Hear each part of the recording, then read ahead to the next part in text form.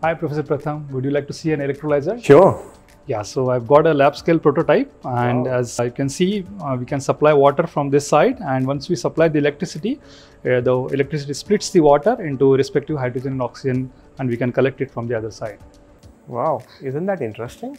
Such a small piece of equipment can basically break down water and produce a valuable source of energy in the form of hydrogen. This is where we would want to bring you all. So we welcome you to this course, which is entitled Electrochemical and Economic Aspects of Hydrogen Energy.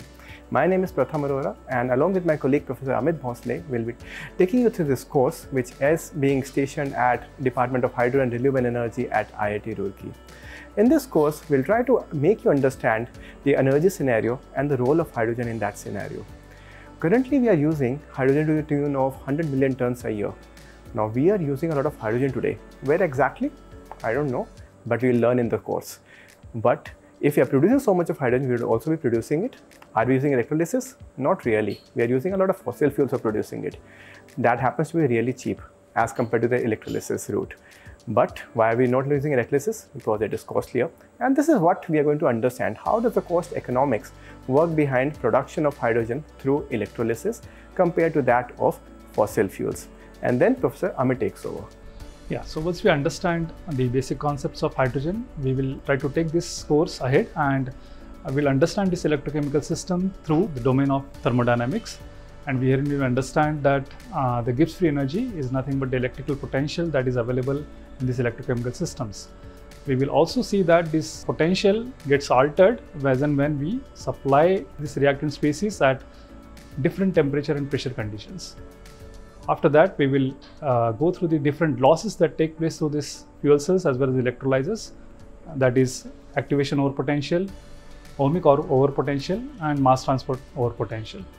We will also try to understand different flow field designs that basically influence the mass transport of phenomena in this electrochemical systems. And we will also see different flow field designs such as serpentine flow field pattern, interdigitated flow field pattern, and the parallel flow field pattern.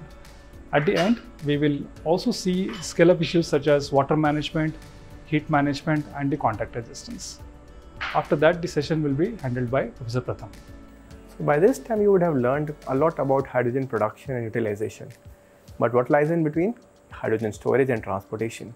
We'll try to understand how do we really store hydrogen in different means and what are the transportation means available, coupled with the associated economics.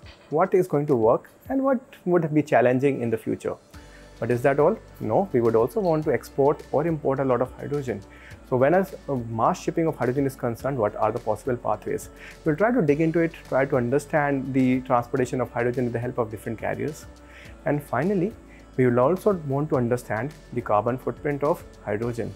Because we would want to go for green or low carbon hydrogen. How do we really estimate the carbon footprint of this hydrogen? And then, Professor Amit? Yeah, so in order to make this course more interesting, we have also brought some lab scale demonstrations for the audience, such as how a fuel cell is assembled, how an electrolyzer is assembled, how these systems are characterized, how the contact pressure is quantified and it's measured at the interface of electrode and bipolar plate, etc.